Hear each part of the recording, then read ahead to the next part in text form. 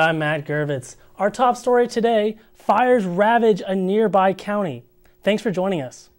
Matt Gurevitz has today's sports report. Matt? Bobcat fans are still celebrating victory at Strahan Coliseum Monday evening. The men's basketball team began their season with an 84-49 win against UT Tyler. Growing your beards out is one of many ways to raise awareness, and the good news is it's super sexy. From Bobcat Update, I'm Matt Gurevitz. Amazon is the largest internet-based retailer in the country and will set up its San Marcos operations next to Embassy Suites on McCarty Street. Amazon delivers a wide variety of products. I get like textbooks, other kind of jewelry as well, clothes, stuff I would need around the house. Amazon sees San Marcos as a great location for delivering select items in as quick as 1 to 2 hours for those who subscribe to Amazon Prime. The benefits for San Marcos are tremendous. Amazon will create hundreds of full-time jobs at its facility. Well, they're bringing in a great job opportunity, especially for college students coming out and graduating. Go over there and kind of start up with a company that's really established itself in the last 5 or 6 years. Mayor Daniel Guerrero says this is another sign of growth for San Marcos, and the new warehouse will provide economic opportunities. Amazon will start construction by the end of the year, and they're expecting to open in early 2017. For Bobcat Update, I'm Matt Gurevitz. November has its time-honored traditions, and one of them is No Shave November. Many students are participating regardless of their beard-growing abilities. When I can and when it finally gets thick enough, I want to grow a beard, and it probably will eventually become part of my identity. I imagine if I shaved, no one would really recognize me from off the bat, so I guess you could say it's kind of part of my identity and who I am. The University Police is joining in as well and are donating money to the Testicular Cancer Foundation. Right now we have 32 officers on hand right now, and 24 of them are doing it. What I did is that I upped the ante and I challenged our officers to do $25 per this for us to lift the facial hair policy that we have for our police department.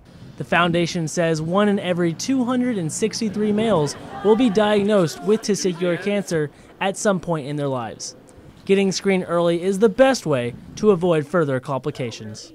I think it's awesome. I think it's always great whenever we can support something that we can find research for, and if a guy growing out his mustache is going to help people know about testicular cancer and help other people learn about the cause and what they want to do about it, I think that's awesome. Testicular cancer is no joke, and the only way we can beat it is to continue raising awareness and donating to charity. Growing your beards out is one of many ways to raise awareness, and the good news is it's super sexy. From Bobcat Update, I'm Matt Gurevitz. The Bobcats will host their last home game of the year tomorrow as they take on the Louisiana Monroe Warhawks. The season has not gone the way most people had expected. Most had hoped the Bobcats would make their first bowl game this year. But after the loss last Saturday to Georgia State, the Bobcats are officially eliminated from bowl eligibility.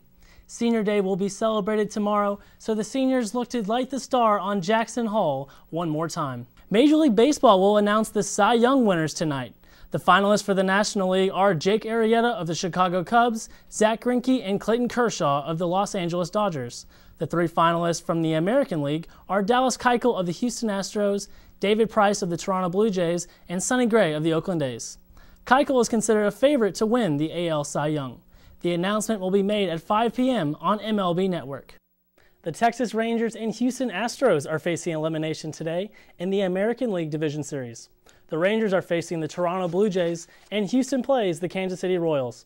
The winner of the 2 games will face each other in a 7-game series to decide who will represent the American League in the World Series. The first of 6 Democratic presidential debates is now history.